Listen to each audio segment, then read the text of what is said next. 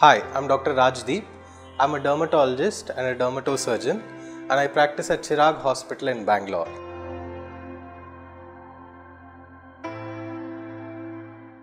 All of us suffer very commonly from round itchy patches, and that is the reason we seek a dermatologist consultation. Now, what could be the cause for these round itchy patches? In general, the three most common diseases causing round itchy patches are a fungal infection, or an eczema, or an allergy called as urticaria. Fungal infections are usually found in covered areas like the groin, private areas where sweating is common and the fungus is easily able to grow. So fungal infections can be treated very well and usually do not recur if you follow precautions like wearing dry clothes, sun-dried clothes, and changing your undergarments frequently if you sweat a lot. Coming to the second most common cause of round itchy patches, this is called as an eczema.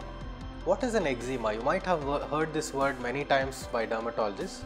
Eczema is a general skin allergy where certain chemicals are produced in the blood causing a round patch with oozing. There is some watery material oozing and the patient experiences a lot of itching. So, eczemas are related very commonly to external things like dust, pollution, and internal factors like stress. So, most common cause for people with eczema is they have a lot of stressful life. Also, eczemas run in the family.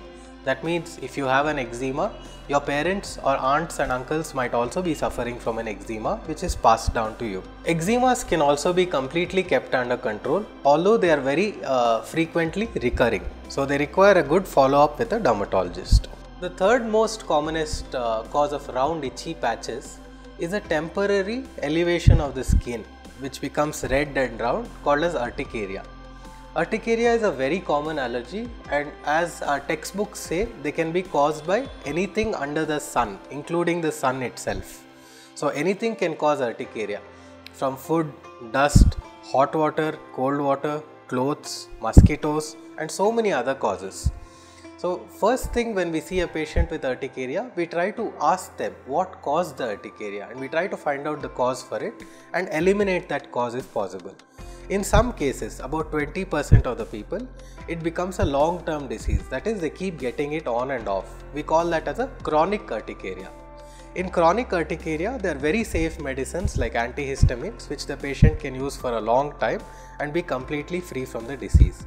And currently, new medicines are being developed which directly target only the cells causing urticaria and thus have no side effects.